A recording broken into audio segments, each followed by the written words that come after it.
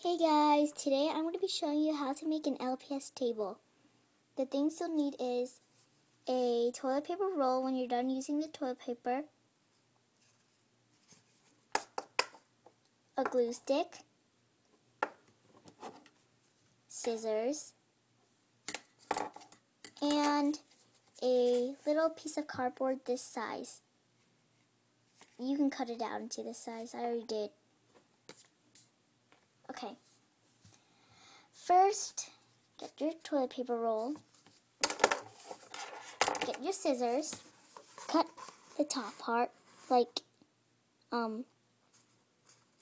a good size, not like really short, like not really tall, just like this size.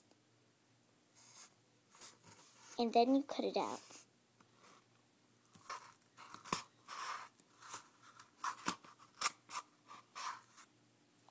Cut it.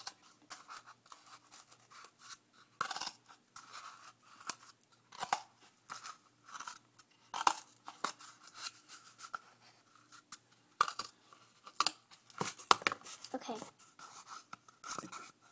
Just cut it out, like what I told you to do. There. Now I cut it out. And then take your glue stick.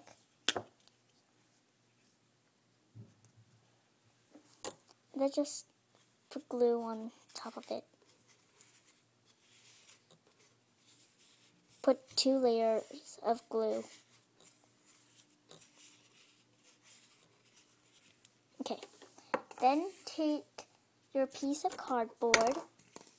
First, you have to put the cap on your glue stick. Okay. Take your piece of cardboard and then your thingy, then put it on.